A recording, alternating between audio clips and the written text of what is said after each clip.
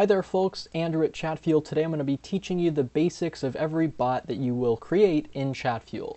So right off the bat here you'll see this welcome message. This is the first message new users are going to see when they interact with your bot. You can think of it like the homepage of a website. So on this welcome message I'm going to get rid of some of this default text and just say something simple like welcome to our restaurant. We'll be building a bot for, say, an Italian restaurant that's in our area. So then the question is, how do we link to other content, such as a main menu? What I'm going to do here is add two blocks, and blocks are like pages of a website, and I'll call one menu and another reservations, let's say. Now I can go back into the welcome message and create buttons that allow me to link to this other content. So let's create a button here for menu. If the subscriber clicks this button, we're going to link them to that menu block we just created, and we'll do the same for reservations.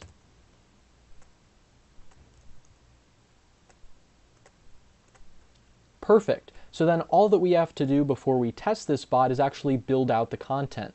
Let's go into the menu block first and say something like we serve pizza, pasta, and salad. And then we can go into the reservations as well and say our phone number is 123-456-7890. Perfect. So then let's actually go and test this bot in the wild. I'll click test your bot here and continue here. Perfect. It says, nice to meet you. Welcome to the restaurant. I'm going to click here to see the menu content. And there we go. Same for reservations.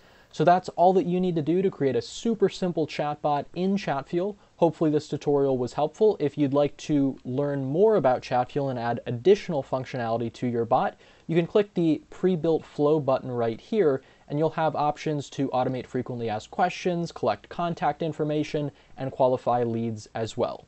Happy botting.